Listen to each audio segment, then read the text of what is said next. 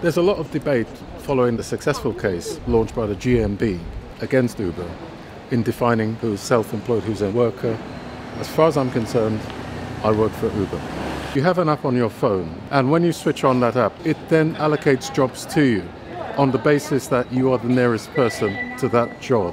You go to the pickup point, you then switch to another part of the app which tells you where the passenger is going. You proceed along the journey, and when you reach the destination, you switch off the job and the job is complete. And then you await a new job. The card of the passenger is charged in the Netherlands. The commission is taken from that driver and they receive the balance at the end of the working week. The key issue for the Uber drivers is the money. The money is too low. Uber drivers are being paid less than minimum wage now. We've got a situation where both private hire and taxi drivers are committing suicide, losing homes, losing cars, families are breaking up because they're not making enough money. So originally when I started Uber, the rates it wasn't great, but it was okay. You could make a living out of it. And all of a sudden they decided to lower the rates. We have no choice in setting the rates, none at all. It's a disgusting way of doing it because we're the drivers and we're the ones who do all the work, and they never consult us in doing the rates. As rates are dropped, drivers are having to work longer and longer hours. I think that is dangerous. I think that is crazy. And I think that is unhealthy for the passenger and for the driver. In terms of the percentage taken by Uber of my earnings, they take 20%. And Uber's got that Uber pool, the ride sharing app. Uber takes 35% of that fare. Reduce it to 10%. You are a company valued at $62 billion.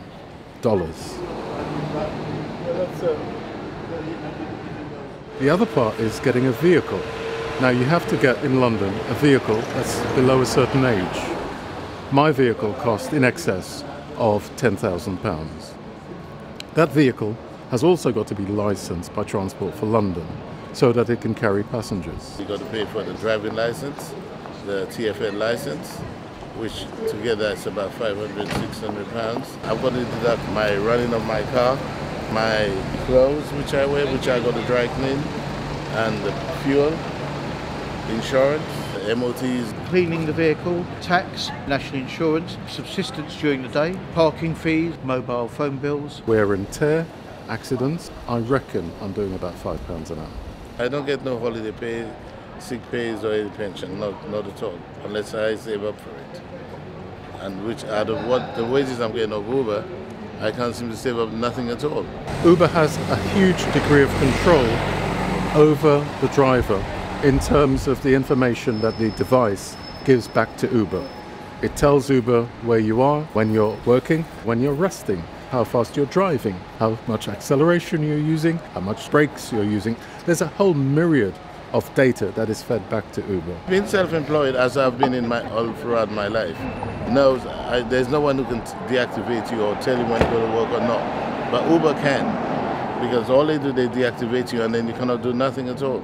If you refuse 2 jobs in succession, Uber switches you off the device. That is a fact. It's happened to me. You are doing something and you can't touch the device and you find that you've missed 2 jobs in a row and you're off. If someone complains about it after you've done the job, they deduct the money from you. So a passenger could claim the driver had gone in an obscure route or the journey's taken longer, and it's almost like a kangaroo court because there's no appeal. In the last week I've had a driver from Uber Eats who advised me that it's not uncommon if people don't push to confirm they've actually received the meal, that they then claim that the driver hasn't delivered the meal, and they then not only get a refund but then they get a free meal. The rating system is based upon how the passenger rates you for a variety of things.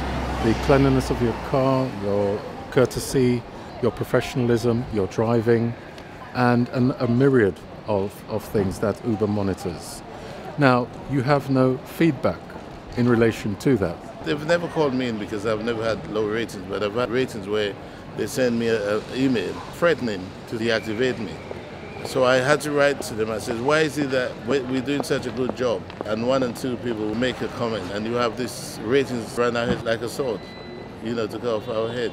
I know of one individual who is unable to work. He has spent something like £20,000 purchasing a vehicle. A client has made a serious allegation against him, which was referred to the police. The police exonerated him, but Uber have kept him off the system. The imposition of the English language test has not been thought through because it's going to apply to each and every driver who is a private hire driver in London. A test which costs the driver over £300 plus the time they need to take out to and from the test, plus the fact they're being searched when they're going in. Have I got a problem with English? I've been driving for a long time. I don't think they should. I think they should have done that right from the beginning. If they were going to do something, they should have something different instead of the English language test.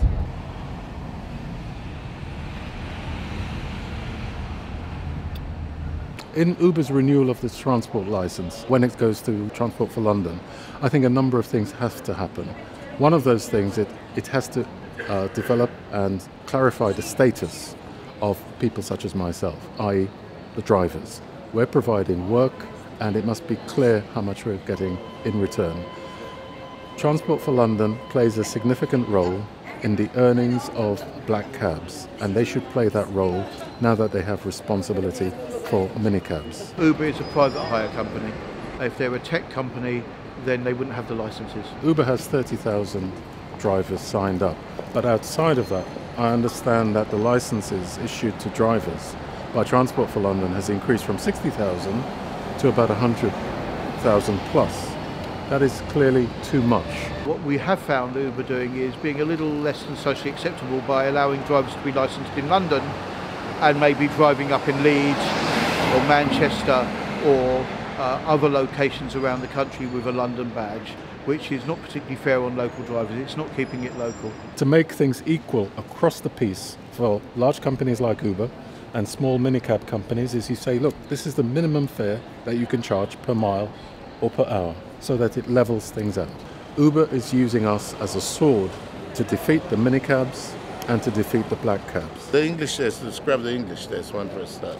Now they're going to be putting in a test for driving. We think that could potentially be folded into that. We think that can be accomplished in a simple, maybe £30 oral test. Make sure we get our holiday pay and our pensions and everything that comes with it. As I said, I've been doing it 3.5 years.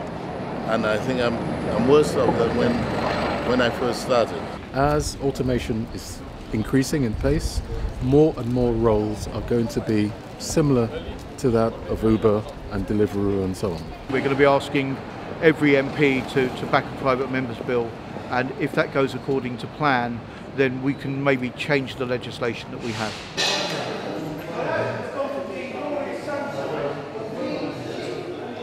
I joined the GMB for us to see if we can go further ahead with, to see what we can do about Uber. We're seeing a huge increase in membership as time is going on. I have always joined unions in the places where I've worked.